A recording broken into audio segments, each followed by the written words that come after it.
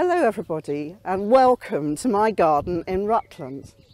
It's a very lovely county and I'm so sorry that so many people will miss out on visiting gardens in Rutland this year, as they will miss out on visiting gardens all over the country. It's very special what the National Garden Scheme does. Last year it managed to raise £3 million for the most wonderful charities. There are spin-offs as well. So our church, for example, holds tea parties. We raised over £2,000 with the teas last year, and our church will struggle this year to make up that money. It's wonderful that you can join me. Let's now go and look at 3 very special gardens in Uppingham. This is Hillside, that was built in 1905 by a master at Uppingham School. About 8 years ago, when we had a bit more time, we decided to give the garden a considerable makeover.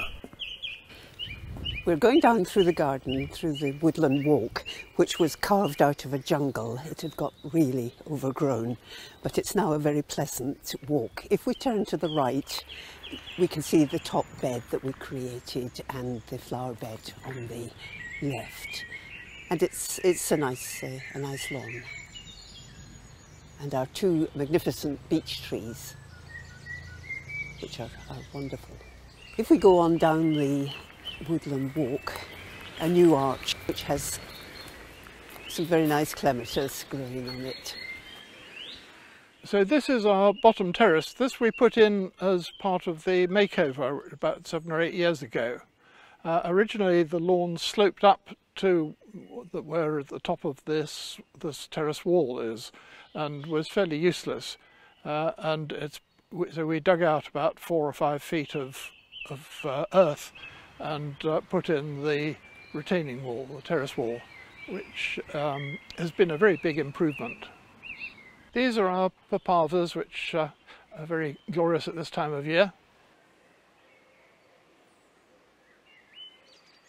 And on the left-hand side are the Iris siberica, which again is doing very, very well this year.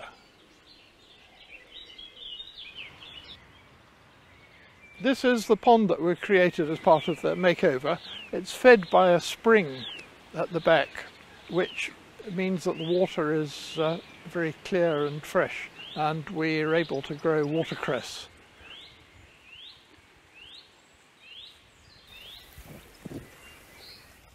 This is our spring that rises just here and actually goes right through Uppingham and down to the other 2 gardens that you'll be seeing today. It runs all year round and has very fresh, clear water. And our hostas grow very well round about it.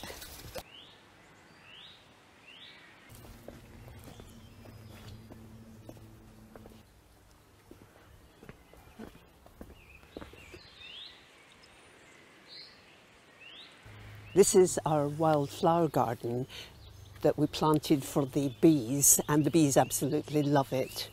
And you can see the view down across our paddock, and the bees have a wonderful time with the wildflowers and in the paddock, and so do the sheep. This is where the vegetable garden starts. We try to grow things that are difficult to obtain or taste much better when they're fresh. These are our fruit patch gooseberries, which always give a very good crop.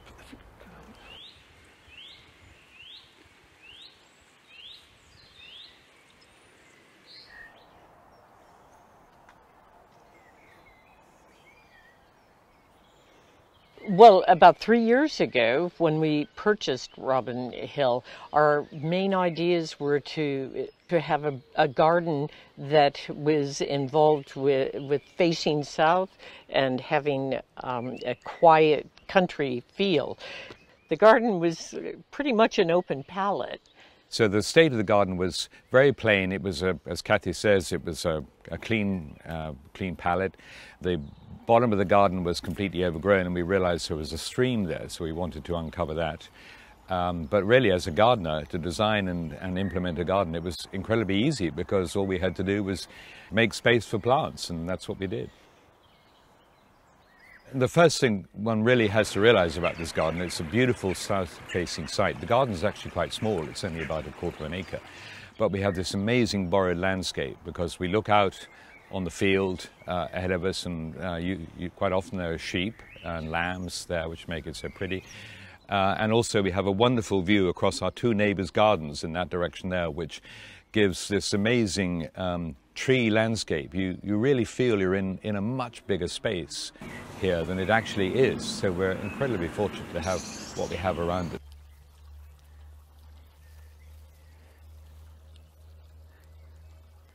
The thing we love are the terraces.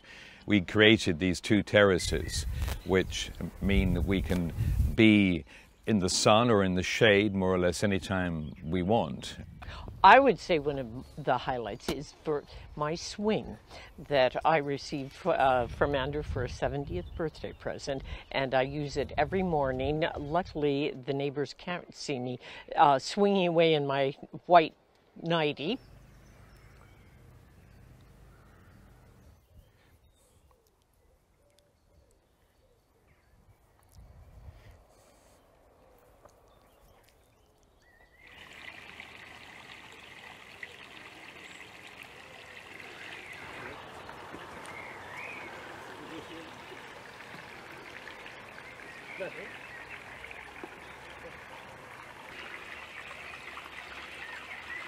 We have a Labrador Retriever, George, who needed a water spot, and so we created a pond.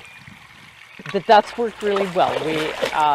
We've got a few plants growing in it, and it's not exactly the most pristine because George uses it as a little swimming pool 3 or 4 times a day.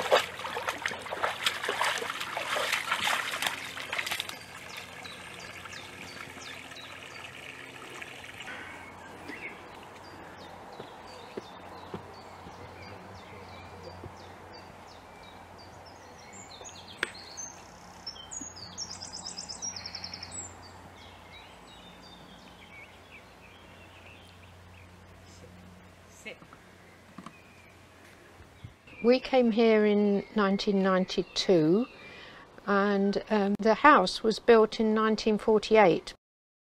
The first owner, who was the master at the school, laid out the current framework of the garden. All the large mature trees you see around were planted by him.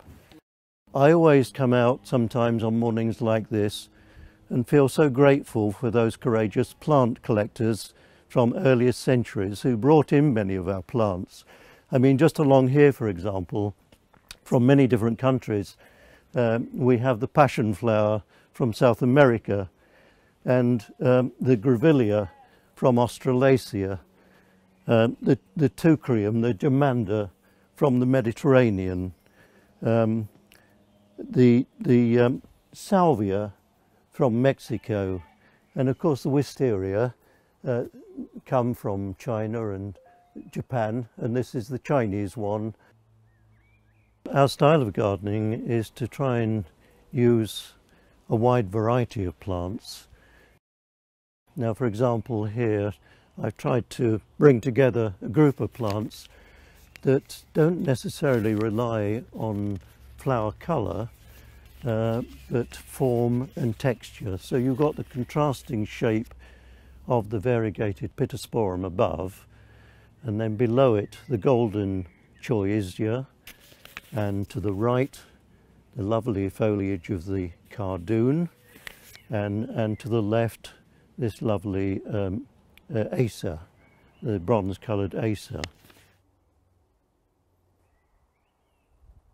So we do try to be as sustainable as possible in the garden.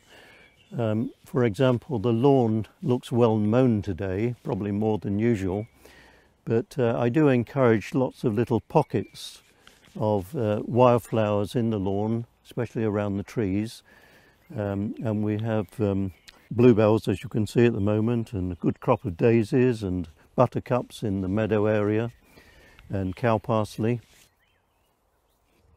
Well, the streamside development here, we carried out about 3 years ago. I think this is its third summer, and we planted a new wildlife-friendly hedge. So that contains all British natives, about 6 different forms, and makes a wonderful green pathway as well for wildlife underneath.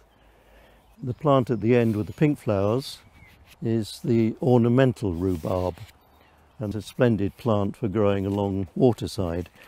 The current highlights are the orange flowered euphorbia, Euphorbia griffithii, and the blue iris, Iris siberica. This is a little project we did just a few years ago. It's quite a small space, slightly below the main terrace, and we put in a small lion fountain against the wall, so you have the sound of the water running, and then climbing plants here like this climbing hydrangea, and baskets for seasonal colour, and the 2 aces and the ivies, the rosemary above, and there's a climbing clematis Hagley hybrid which will be flowering later in the season, and the clip box. And so there are lots of different elements that go to make up quite an attractive little space. I do hope you've enjoyed these lovely gardens. Thank you for joining me. And please remember that the National Garden Scheme really does need the funds this year, so please give generously.